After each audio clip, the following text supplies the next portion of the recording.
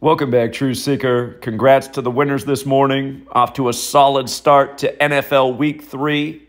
If you didn't have the Dolphins beating the Bills today, you might want to learn Gematria. Quite a few things lined up for Miami for the upset. And they just finished off the game 21-19. 40 points. Today's date numerology is 40, something we talked about. Again, you analyze the numbers of the date, of the week, of the matchup. You can get ahead on a lot of these games. And let's do a recap of the morning games. Of course, we already hit on Thursday night football with 35 Thursday. Browns getting their 35th win in Week 3 in the coach's 35th regular season game. As for the millionth time, we teach about the significance of that number in Rigged NFL every Thursday. A game that's going to be wrong this morning is the Bengals at the Jets. Joe Burrow, 2 weeks in a row, burns me. Last week, he could have got his 13th away win in Dallas, where normally 13 plays. This week, he could have got his 9th road loss versus the Jets, where the Jets, who hardly ever win, when they do, so often it has to do with the number 9. But 2 weeks in a row, Joe Burrow burns me. When that happens, I have to sit back and look, because sometimes, you know, the typical numbers you're using for most of these games, a team's on some different kind of ritual. And as the Bengals defending AFC champs, they're clearly doing something different with this team this year, but it can create a gematria headache.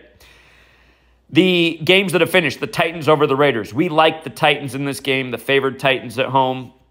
The Raiders quarterback, Derek Carr, he got his 39th away loss and 73rd total loss for the regular season. Nashville equals 39 in the most pure cipher. Nashville, Tennessee equals 73 in the most pure cipher. That's the alphabetic order with numerology. So Carr had a perfect riddle to lose. We like the Dolphins for a lot of reasons, you guys. I mean, it's a lot to explain. But one of the big numbers today that we were looking at was 25, because it's the 25th of the month and the day leaving 97 days left in the year. 97 is the 25th prime. Allen picked up his 25th loss today, and plus several other things. There was a lot that lined up for Miami to upset. The Bills also got their 27th, if I'm not mistaken, road loss in Week 3. Miami equals 27 in the most pure cipher. The Vikings and the Lions, we liked Cousins to win today to get his 61st win and his 37th home win. Detroit Lions equals 61 in the most pure cipher. Detroit equals 37 in the most pure. Again, 61st win, 37th at home. Perfect team to do it against. The Eagles and the Commanders, we liked Ron Rivera to pick up his 22nd loss as coach of Washington. His 22nd all-time loss while coaching Washington. Eagles equals 22 in the most pure cipher. Good number with the Eagles for all the years we've done this. The Bears and the Texans, I thought this one was a little bit iffy. I told people this game was dangerous if you played it hedged, but I favored ever so slightly the Bears because they had a few more things lining up for him. Lovie Smith, who coached the Bears, had a riddle to win, but now he's the Texans coach. So he was the big if, but like I said, usually the QB riddle beats the coach riddle. Justin Fields became 3-4 at home. Texans equals 34. When you run it the other way, Texans equals 20. They lost with 20 points, and the Bears became 2-0 at home. That 20-34 plays a lot with the Texans, and it played again today. A game that definitely smacked me in the face was the Colts beating the Chiefs. The Colts have been the goofiest team this year, and I'm going to have to figure out what's going on with the Colts too, because they are annoying me. And the Ravens beat the Patriots. This game was iffy as well because check this out. Bill Belichick equals 97, right? He won the 97th NFL season. Again, that's the 25th prime. That was the year of the 25-point comeback over the Falcons on 2/5. Brady over Atlanta back when he was in New England, down at the game in Houston Texans Stadium. But Harbaugh was on 97 losses today, right? On the day leaving 97 days left in the year. And this game between the Ravens and Patriots was exactly 97 weeks after the last time the Ravens and the Patriots played. Plus 97 is the 25th prime, and Ravens equals 25. So the argument was, does Harbaugh stay on 97 in the game 97 weeks later, or does he pick up his 98th loss? Because both Patriots and New England Patriots equal 98. Now remember, gematria is based on the alphabetic order in numerology and the reverse alphabetic order with numerology.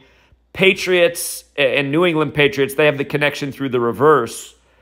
So anyway, that game was dangerous. Ravens did win it. The 97 is what prevailed. And I love the Panthers today. I thought the Panthers were one of the easiest calls this morning because Baker Mayfield got his 19th home win. Saints equals 19 in the most pure cipher. And again, remember Sean Payton, when he was the coach of the Saints, was the first first NFL employee with COVID-19 on the 19 team. So don't forget, the only city in America that equals 19 is Seattle, where COVID-19 began, so they tell us. But yeah, it's been a good week. Browns 35 Thursday, like the Panthers a lot, told people Ravens-Patriots was dangerous. I probably was leaning a little bit more towards Harbaugh getting that 98, but like I told people in the stream, I said, you know, the 98 played really hard when Tom Brady was on the team, because Tom Brady equals 98, New England Patriots equals 98, Patriots is 98. It hasn't played as hard since he left. And you know what? The Patriots fall to 1-2 today, kind of like 12, like Tom Brady's number, as Aaron Rodgers and Tom Brady face each other, number 12 versus number 12. And don't forget, a few years back on SNF, they gave a numerology lesson on the number 12 the night Tom and Aaron played each other. And Tom, which equals 12, but Aaron doesn't, Tom won that game. Tom's 12 in the most pure cipher, Aaron's 22. But of course, they're the game of the week this week, and do have an opinion on that.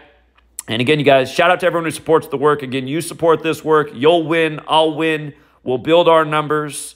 Again, the point is to change the world through every avenue we possibly can. Getting people to wake up to these rigged games, getting people to profit off these games. It can be quite lucrative. So winners, Titans, Dolphins, Vikings, Eagles, Bears, Panthers, Browns. Those are all winners. The losers this week are Colts beating Chiefs, and that would have been a nice payout too. I'm going to have to go back and see what I'm missing with the Colts, because they're making me pull my hair out this season. And the Bengals-Jets game, got that one wrong, you know. But again, we hit a lot more than we miss. And again, shout out to the winners. I was really feeling that Miami upset over Buffalo. There was a lot that lined up. So always use this knowledge, use your own brain, pick out the best game. And again, congrats to the winners. Thank you to everyone who supports the Patreon. Links always in the description. Until next time.